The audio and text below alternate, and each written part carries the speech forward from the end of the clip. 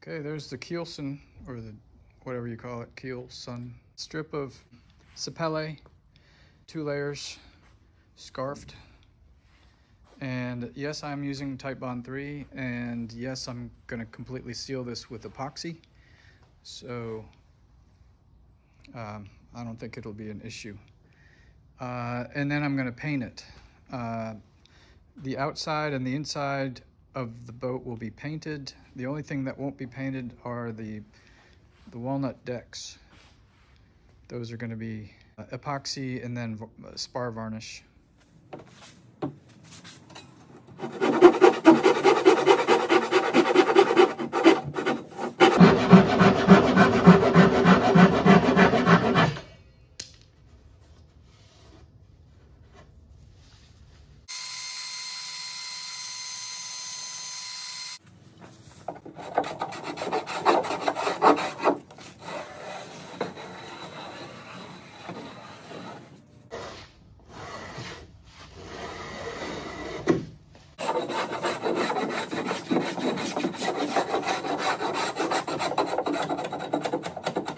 Now I'm just matching up these hole patterns so that the top and bottom of the mast step box have the same size holes.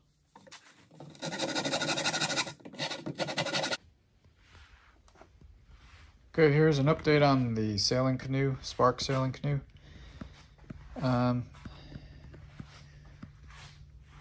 The sandwich floor is in. It still needs to be filleted. The edges have to be filleted.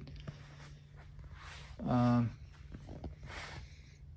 got the mast step, the bottom part in, and this is not attached yet. I have to seal the inside of the boat before I attach that. It would be really hard to seal inside there with this thing on.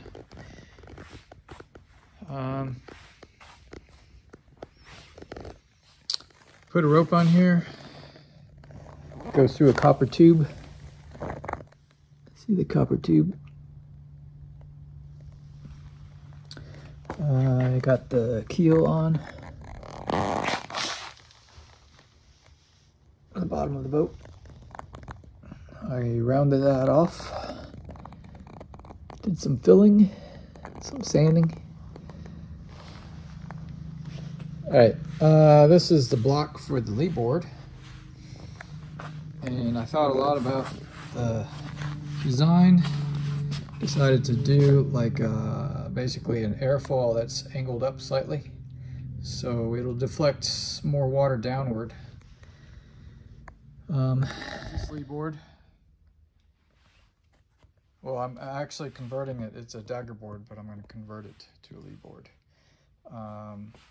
Haven't attached that yet. I've decided I'm gonna fiberglass the exterior bottom corners, and I'm going to paint the bottom and the side walls, and I'm gonna paint the inside a different color, and these walnut accents will remain walnut, except the bottom of the box, because I have to paint that, and there's no way I can tape off that thing.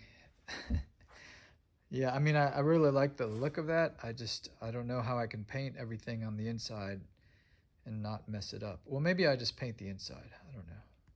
What do you think?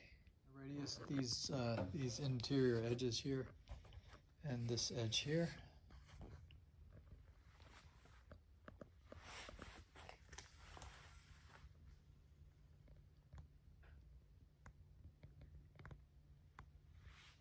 Okay, this is something that really gets me ticked off.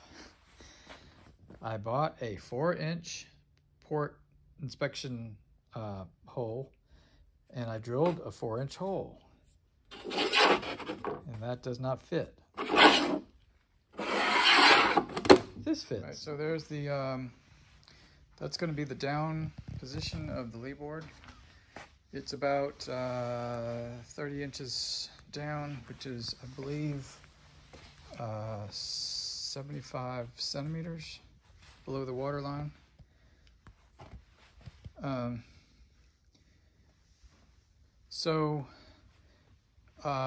I have to have 2 points of contact. There has to be 2 points. One is down here, and one has to be as high up as possible. So I'm going to put a strip of wood just under that chine, and then another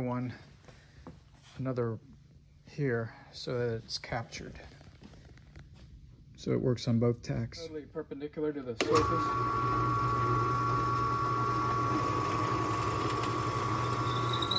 So I've marked. So this hole is exactly 4 inches from the front. This is 10 inches. And I know for a fact that the middle of this foil, the fattest section, is at 4 inches.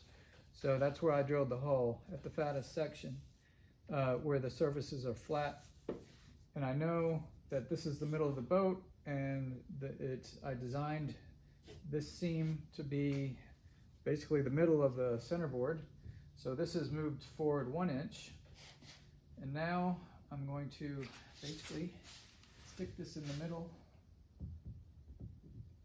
and stick this on here until it says 0. All right, there we go. Okay,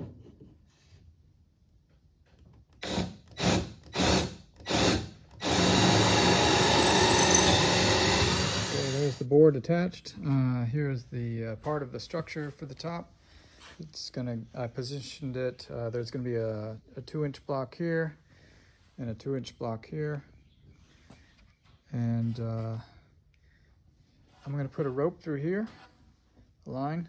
So I stuck my pencil in here and then scribed it here as I swung it. So I have to make a little groove in here for the rope.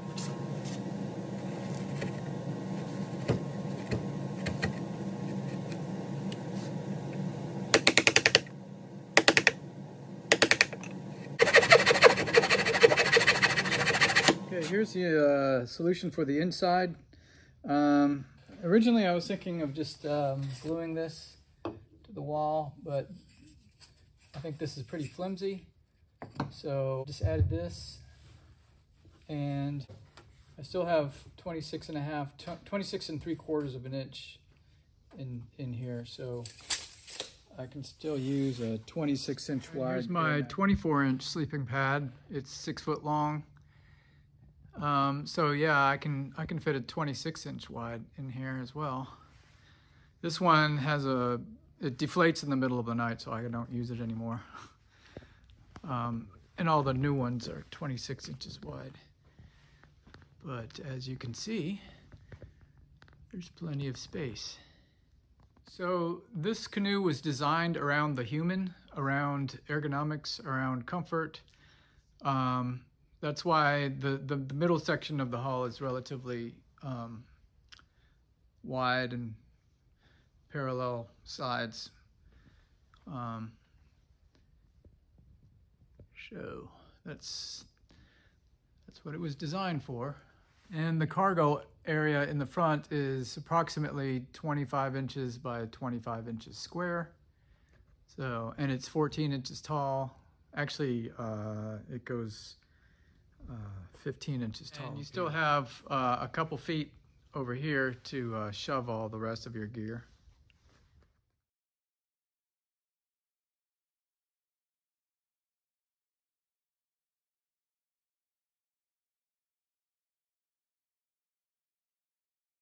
Okay, there's the leeboard.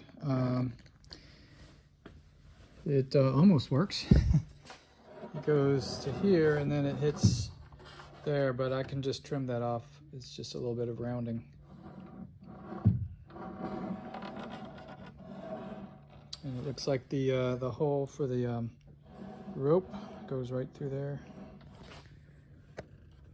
It's hard to see here. Yeah, there's the hole for the rope. Right through there.